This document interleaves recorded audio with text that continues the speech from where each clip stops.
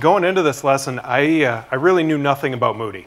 I had obviously heard the name. I think we've all heard of Moody Bible Institute, but I really didn't know anything about him past that. And I thought, oh, hey, Moody, that's cool. Two of my sister-in-laws go to school there. Yay, that'll be exciting. But as I dug into it, what I found is some things that just really blew me away about Moody. And there's three things that stood out to me and things that I'm going to try and kind of bring out in the lesson tonight about Moody, things that we could all definitely strive for. And, you know, I didn't put them in my notes, but I want you to jot these down on the side just as an opening. Three things about Moody. First and foremost, Moody was humble. Okay? Moody came from nothing. He had virtually no education. And he went on to do incredible things, but throughout his entire life, he was humble. Anytime he was introduced as the Reverend Moody, he would promptly correct them and say, no, no, no, no, I am just your brother Moody. Just Mr. Moody. Never wanted to be lifted up or exalted or talked highly about. He was, I am Mr. Moody, and I'm just here to teach and to learn, and so on and so forth. Secondly, Moody had a passion for learning.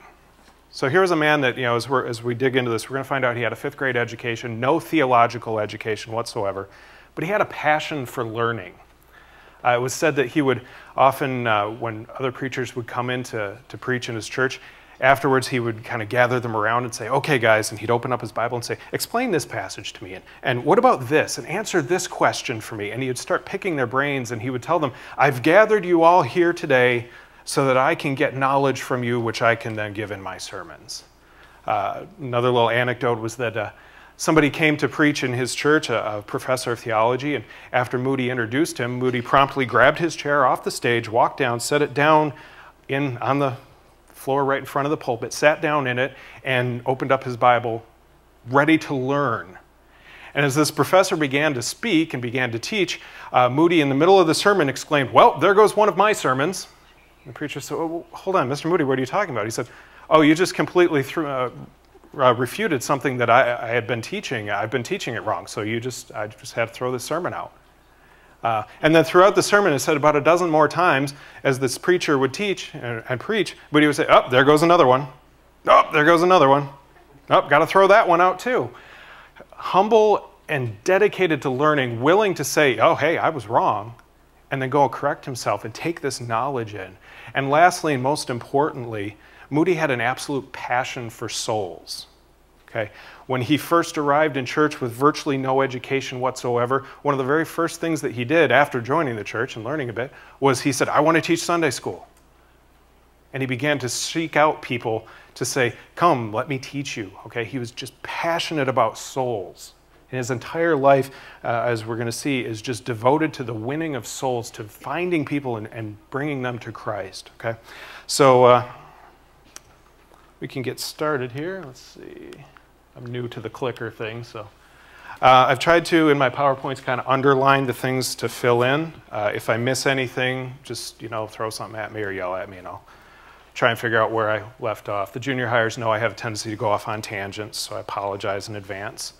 Dwight Moody, he was born February 5th in 1837, and he lived in Northfield, Massachusetts. He was the youngest of 6.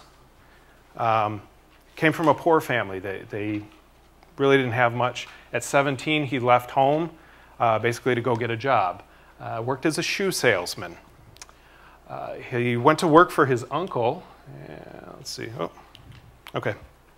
He went to work as a shoe salesman for his uncle, and his uncle required him, as part of the terms of his employment, to attend church every Sunday. And I don't have the blank up here, but in the handout it says, who required him to attend church, and in parentheses it said, to keep him from mischief.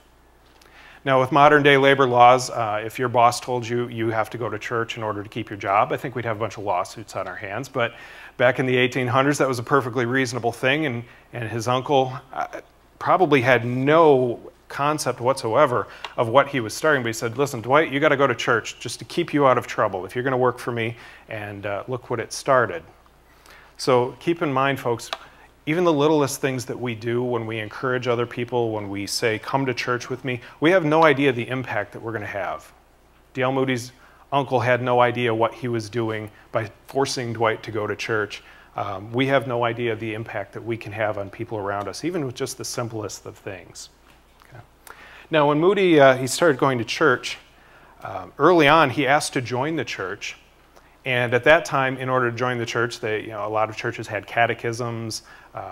They had different classes that you had to attend, similar to what we have, but probably a little more in depth. And he wasn't able to answer a lot of the questions that they asked. And in fact, one of the officers of the church told him, "Young man, you can serve the Lord better by keeping still." Okay, so for all of you out there who are like me and have ADHD, we would not have made it in any sort of church. Okay, we would promptly been booted out the door. Okay, think about the things that we say to the people around us. Just like Dwight's uncle and how we can have a positive impact. Think about the things we say when we discourage others and say, "Am I drawing people closer to God, or am I pushing them away?" Okay, a lot of times in churches we can get puffed up in ourselves. We can start saying, "Oh, I'm so solemn and I don't want these disruptive people in our church." But that is not the church that Jesus Christ wanted. That's not the church that Jesus, founded here on earth. And Dwight, fortunately, D.L. Moody was not one to be told no. So even though they told him that he would be better off keeping still, he went on, learned the things that he needed to learn, was able to join the church, and shortly thereafter, let's see. We'll get to that. Sorry. In 1856, moved to Chicago, became a very active member of the YMCA, and this was at the time when the YMCA actually stood for the things that its name implies. So it's the Young Men's Christian Association. Today, it's commonly known for having a gym and basketball courts and place to hang out. But back then, this was a place run by Christians, dedicated to reaching young men for the Lord, giving them a place to stay and a place to get an education in Christ. Dwight became very involved with that, willing to do just about anything. He often took on janitorial duties. He was an unpaid volunteer, but he was so dedicated, he said, "Listen, I'll do anything. I'll empty your trash cans. I'll clean your toilets. I just want to be a part of this." That was how his passions lied.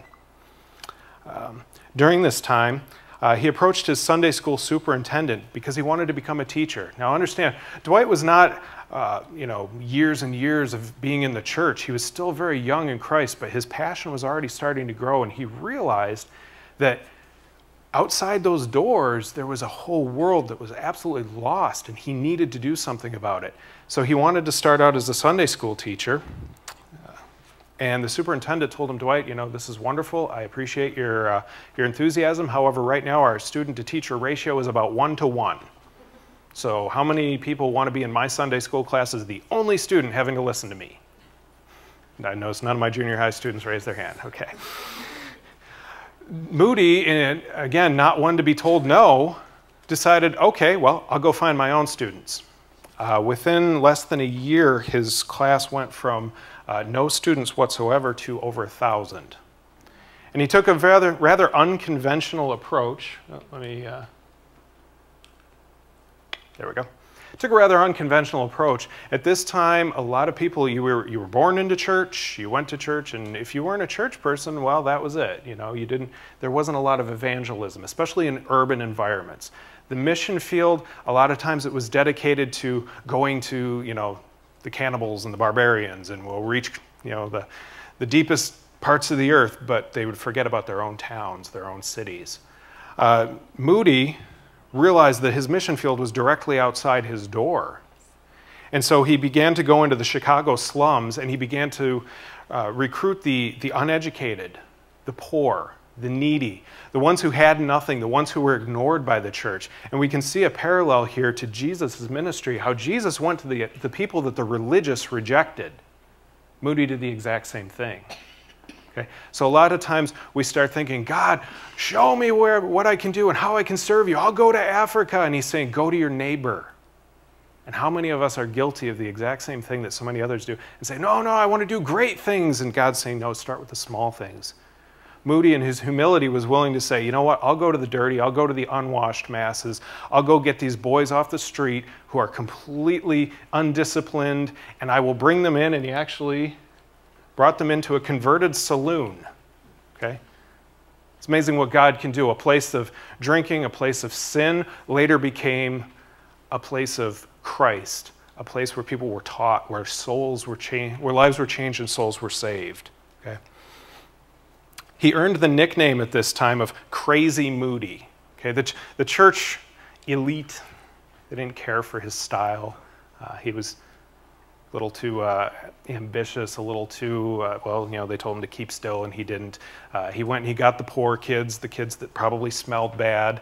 They didn't like him. He was Crazy Moody, kind of set apart. He was off in a slum. They didn't want a lot to do with him. But a visit and a commendation from Abraham Lincoln actually changed the opinion of him. Lincoln heard about what he was doing and in a visit to Chicago actually came and met with Moody, saw what he was doing and commended him, saying, you need to keep this up, okay? Lincoln understood. Lincoln came from nothing. He was very similar to Moody. Came from nothing, no education. He understood the value of reaching the people that otherwise were forgotten.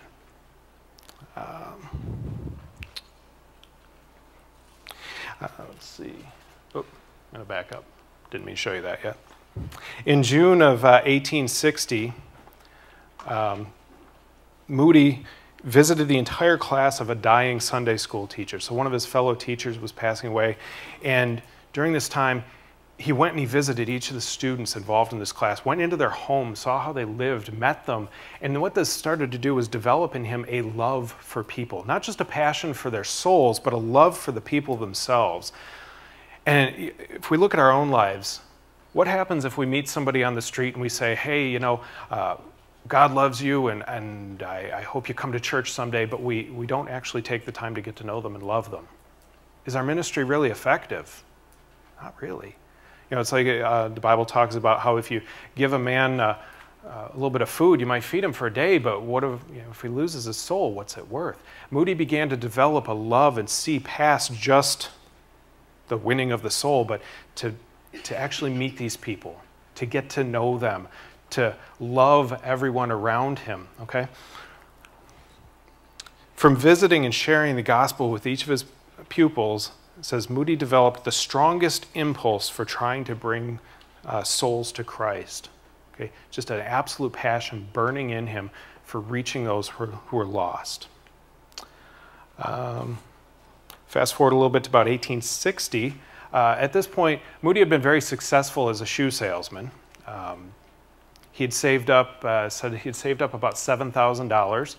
Personally, if I had $7,000, I'd be ecstatic, and that's in today's money. If we go back to the 1860s, we adjust for inflation, that was actually quite a bit of money, okay? So he was obviously very good at what he did, saved up a lot of money, and it gave him an opportunity to step away from the business world and to devote himself full-time to working with the YMCA, to ministering to those who were lost, dedicate himself to teaching Sunday school. Around this time, he met a young lady, pretty young lady, at least I'm guessing, a nice young lady by the name of Emma Revell. They were married in 1862. The book that I was reading said, you may recognize the Revell name, and I thought, no, I have no idea what that name is. But apparently, Emma's brother Fleming was the founder of the Christian publishing group Revell Publishing, which was the publishing house that then published all of Moody's writings and all of his future ministry partner Ira Sankey's songbooks. So this was, you know, it was kind of cool how God worked this way by bringing these people together. Moody, with his preaching, his ministry partner that we'll talk about in a few minutes, Ira Sankey, and his singing and his songbooks, and then having a publisher who can then publish these things, distribute them. It's just really cool how God brings these people together in our lives, and we never know who we're going to meet and who we're going to run into. Let's see, where did I lose my place at? All right, 1861. All right. 1861, we're about the time of the Civil War at this point. If we remember our history, I know the students here on summer break, you don't want to think about history, but this was about the time of the Civil War. Moody had a burden for the soldiers that were stationed in Camp Douglas, which was near Chicago. And this was, at the time, it was Union soldiers. But throughout the next 4 years, as he started ministries to that camp, he then started traveling throughout the country and actually traveling into the South, ministering to Confederate soldiers. Actually was on some of the front lines with soldiers, going from side to side in between the battles, trying to save, bring these guys to the Christ, saying, you are fighting, you're going to go out tomorrow and stand in lines and shoot each other. Please give your lives to Christ before you go and die.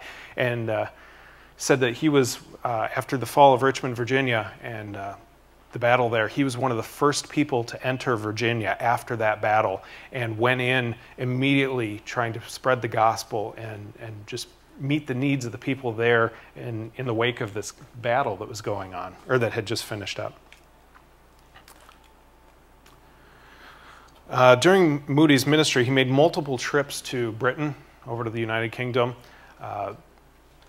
At the time, he wasn't very well known here in the States. Few people had heard of him, but it wasn't until he started going to Britain that his fame actually kind of grew over there, or grew worldwide. Britain, I don't want to say they kick-started his career, but had a big influence on making him kind of a household name at the time. 1867, let's see, he visited Britain. He attended, where is it? Hang on, let me look at my other notes. He attended the Metropolitan Tabernacle, and if you were here a few weeks ago and got to hear Jamie speak about Spurgeon, we're familiar with the Metropolitan Tabernacle. He attended there and was able to hear Spurgeon preach. And if you think about, after hearing about Spurgeon, having read about him, to be able to go in there and hear the power of Spurgeon's messages and to just experience that would have been phenomenal. And Moody felt a kind of a kinship with Spurgeon because, like Moody, Spurgeon was rather uneducated. If you remember, Jamie, you were saying he was kind of rough in his speech. A lot of parallels there. Moody identified with him and said, okay, if this is a man who can stand up in the Metropolitan Tabernacle, who can command audiences like this and who can reach souls for Christ, there's nothing I can't do because I've got just the same qualifications he does. Let's see, during that time, he also met with John Nelson Darby and George Mueller, who were some of the founders and had accomplished some very great things over in Britain. But one of the most influential people that he met with while he was there was a man by the name of Harry Morehouse. And he was a former prize fighter and an outspoken evangelist. Now, if you're not familiar with the term prize fighter, that would be the equivalent of today's MMA fighters. Okay? He was a boxer, got in a ring and just pummeled people. He had done that for many years, had lived a life of very great sin, it said, drinking, just everything that sin had to offer, and then became converted to Christ and became an outspoken evangelist, very willing to speak to anybody, anywhere, anytime. That kind of took all of the passion that he would have brought to the fighting ring and instead brought it to the case of Christ. Okay, and he was one to point some things out to Moody. Moody at that point had been teaching quite a bit using his own words. He'd read a little bit, think that he understood something, and then get up and preach it. But when he spoke with Harry Morehouse, Harry showed him the importance of using God's words and not his own. Rather than relying on his own interpretations and his own understanding, he said, you need to dig deeper into the gospel. Okay? You need to trace through the great themes of Scripture. At that point, he told Moody, go out and buy a concordance. If you're not familiar with what a concordance is, it basically defines every word that's in the Bible. It gives a definition, where that word is found, every verse that it's found in. My mom had one that was about this thick. It probably weighed about 20 pounds. Every now and then she would toss it at me when she was mad at me and say, look up a word. And after it knocked me down, I would pick it up and look up words. And, side note, one time I got in trouble, and so she made me look up every reference of the word no in the Bible and write out every verse. So if you can think about it, a concordance is just massive volume of information. And so Moody went and got one of those, and immediately it said that it changed the way he preached, because he was no longer relying on his own interpretation, his own understanding, but he was going through the scripture, understanding these words, and then being able to preach the gospel and not just his version of the gospel.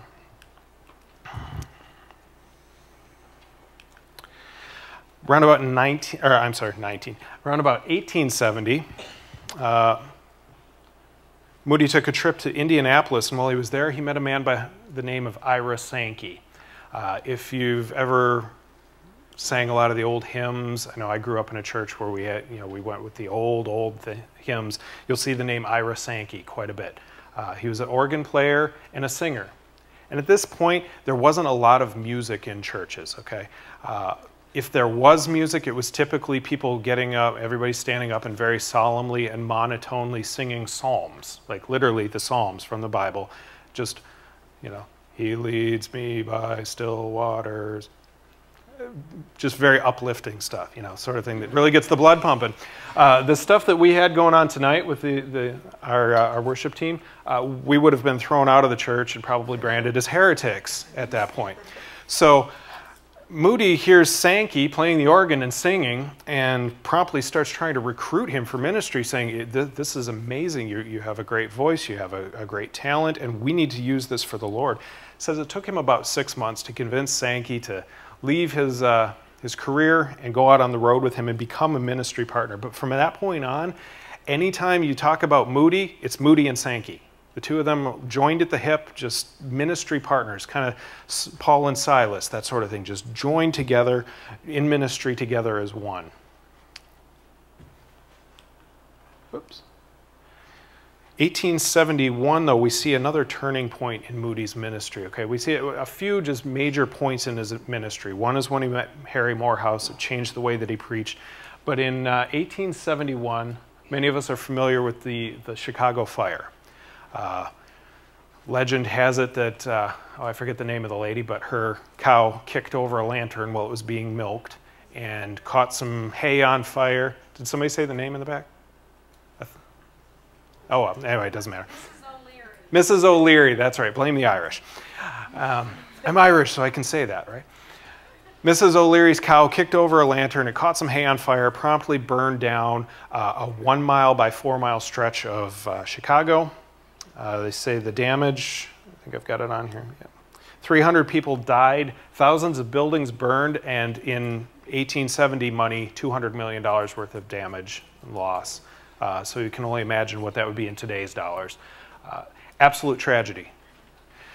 The night that happened, Moody was preaching, and he concluded his service by saying to his congregation, I want you to go home tonight, and I want you to consider Christ, and come back next Sunday and tell me what you've decided.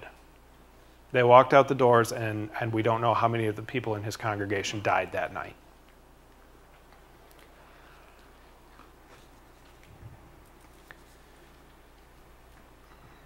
Hold on a second. Something that's just been impressed on me. We don't have time, guys. We think we do. Okay, but we don't. We don't know what's going to happen when we walk out the door. And if I'm just, choked up just saying that, think about what happened to Moody when this happened to his own congregation. Said he was destroyed for a week. He wouldn't eat, he wouldn't talk, he wouldn't leave his room. He was just absolutely floored. After that, he vowed that,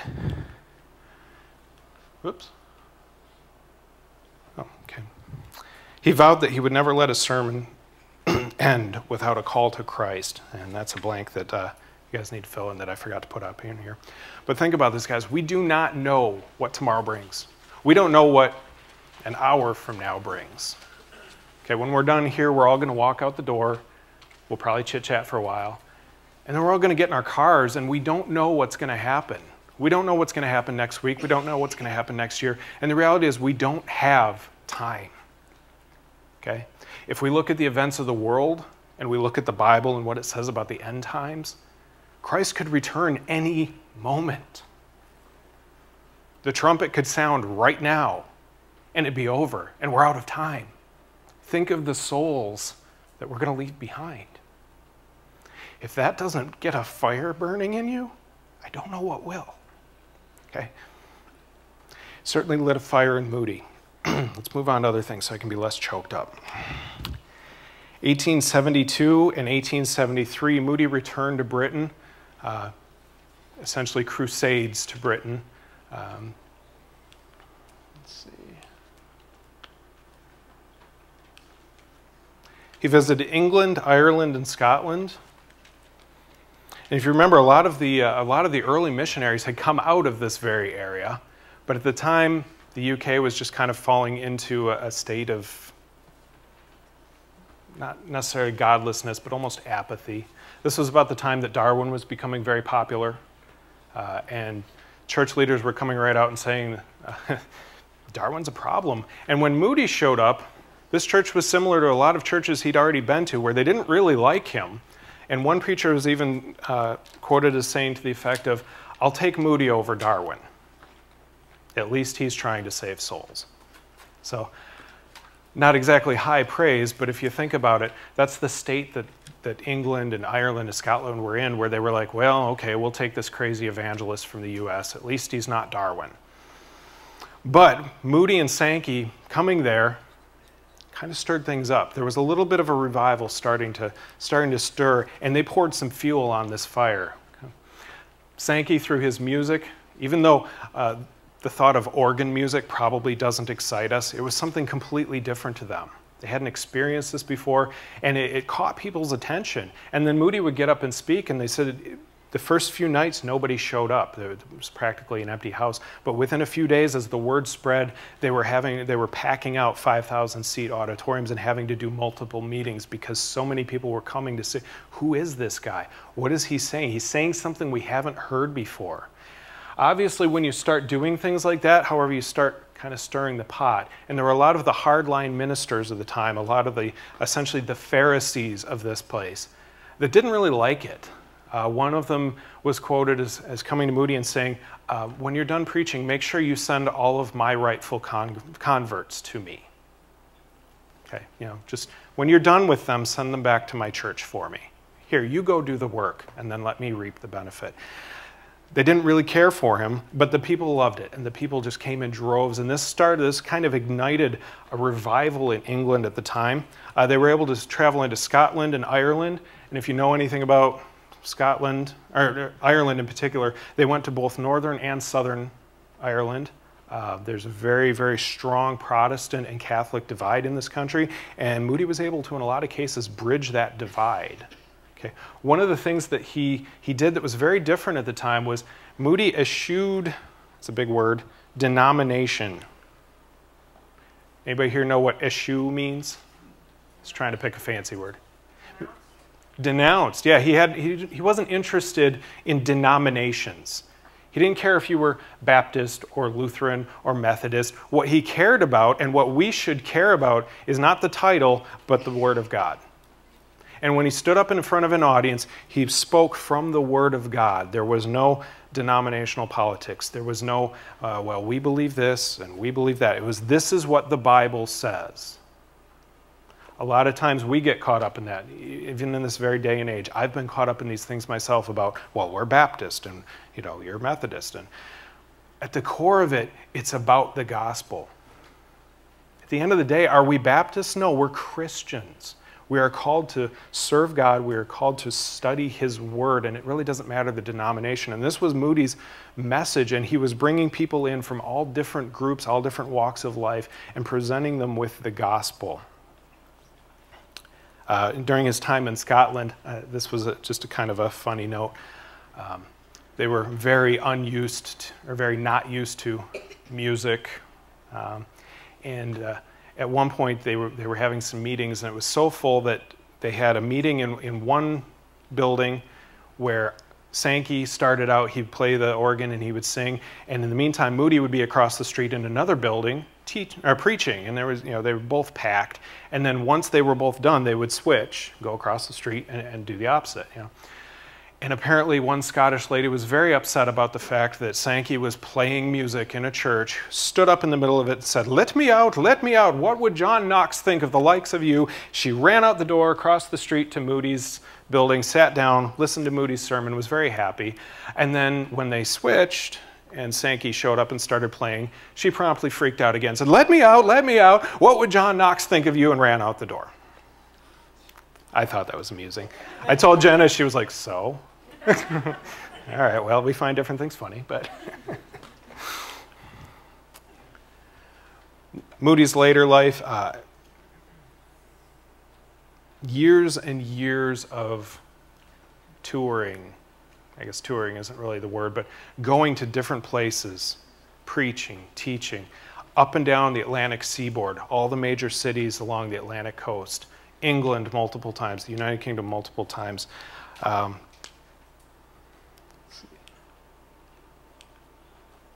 Numerous tours and preaching engagements. He was constantly on the go. Just had an absolute burden for reaching people, going anywhere he could go, any place that would have him, speaking any time that he could. He also had a burden for making sure that people had opportunities to learn. You know, he understood, because he came from a background of no education, he understood the value of providing people with an education. And one of the things that his wife was passionate about was particularly reaching young women.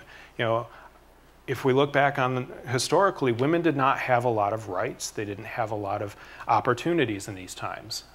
We've come a long way since then. But back then, a lot of times women, you know, they'd go get a few years of education and then they'd get married and have children. That was their life. Moody's wife, Emma, she wanted better. And so over time, she and Moody, you know, during talks, discussions, their passions aligned. Moody eventually opened up the Northfield Seminary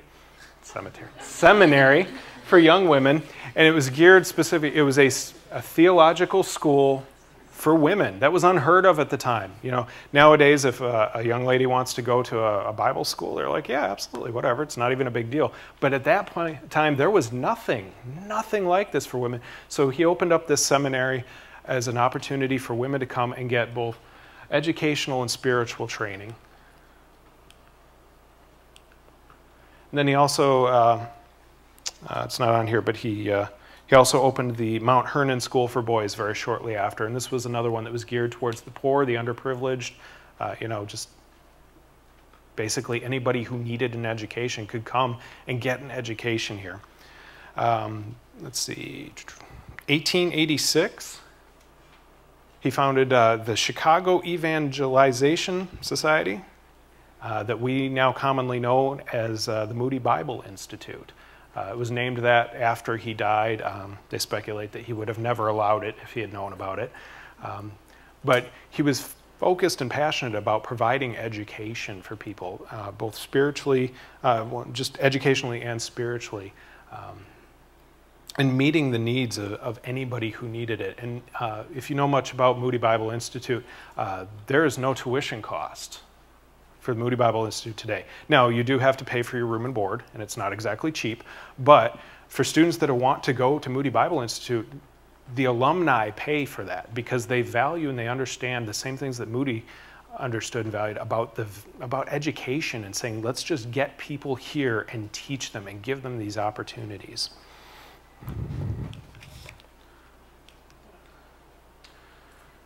Moody is quoted as saying, one of his famous quotes is, I go where I can, or where I can do the most good. That is what I'm after. It is souls I want. It is souls I want. And that was his driving passion throughout his entire life and his ministry. It was meeting the needs of people, leading them to Christ, saving their souls, okay? I want to issue a challenge to myself just as much as the rest of you. How many of us can say, that's what we want? And then if we say it, how many of us can actually back it up with our word or with our actions? It's easy to say, I want to save souls, but how many of us have this sort of passion in us and the willingness to go out and do the way that Dwight Moody did? Okay. So that's my challenge to myself just as much as you. Where is our passion? Is it for souls? Are we taking that sort of action? Are we willing to meet? Are we willing to go to our neighbor? Are we willing to go to the poor, the unwanted, the people that everybody else ignores like he did? Or are we too busy trying to contemplate the great things that we could do for God? Lord, the truth is that behind each of these world-changing individuals, we find men and women who knew how to pray. Lord, there is no way that we will make an eternal difference without prayer. Lord, even Moody, he understood what it was to be a man of prayer. Lord, I pray that we will draw near to you. As we have listened to the presentation tonight, Lord, and reminded of the Chicago fire and that call that Moody gave to think about this, think about the gospel, and from his mouth came almost a permission in his own mind that you'll have a week. And that's what really stuck him so deeply, is that he couldn't tell people, come back in a week. And so, Father, as we have gathered this evening, and we have heard of men that you saved, including D.L. Moody, there may be one or two or more here tonight, and they don't know you. The thought of death scares them. So, Father, I pray that the gospel would arrest their hearts with the truth that Jesus Christ lived a sinless life and died in the place of sinners, was buried and rose again so that we can be forgiven. And if there is someone here tonight, Lord, who's struggling, they don't know you, that maybe tonight would be the night when they repent of their sin and trust in you. Father, help us to be clear, your children here that know you, on repentance and faith. Those are the two essential elements when we're sharing the gospel: repentance, turning from sin, and faith, placing one's faith in Christ alone. We must understand that, and we must share that. So you promise to go with us. Enable us to do that, Lord. And may we be bold. I think about that closing line that James put up, that Moody vowed he would go wherever he could have the most impact. So, Father, let us be wise as believers with our time, with our days, with our resources, to make the greatest impact that we can make with the one life you have given to us. Bless your church, Lord. Bless the information that's going to go out, the gospel that's going to go out. Use us to make a difference in our community and in this world. We love you. We thank you for your great salvation. We thank you for the history, the testimonies of many who have come before. Let us, Lord, live for such a time as this. Let us be used by you in your hand in a mighty way tonight and tomorrow and every day after that you give to us. And we'll give you the praise and we'll give you the glory. And all the people said, amen.